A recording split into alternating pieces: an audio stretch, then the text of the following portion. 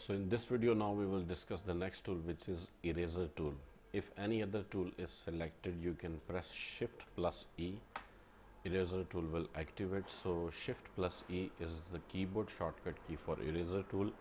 Eraser tool can erase some specific part from the shapes, like if we create something like this, and I will fill with this color and outline I will remove.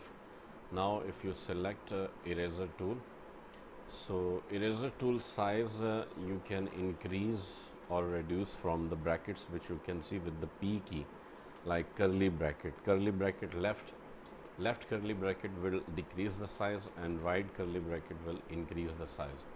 So if like we erase something, you can see it will erase like this, and the shapes will be, you can see now, both separate.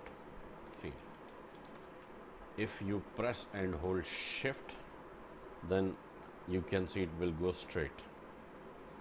Again, if I press and hold shift and see, so during logo designing we can also use this tool. Now we can see, like for example this and like this and something like this.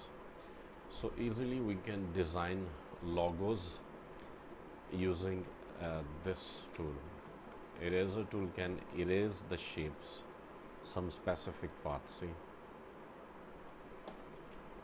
and now you can see how the star is looking. And then if you want, like for instance from here, like this, and this one, for example this. So thank you very much for watching this video.